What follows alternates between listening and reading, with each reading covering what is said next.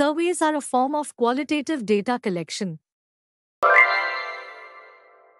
Observational studies do not allow researchers to manipulate variables. Interviews can only be conducted face-to-face.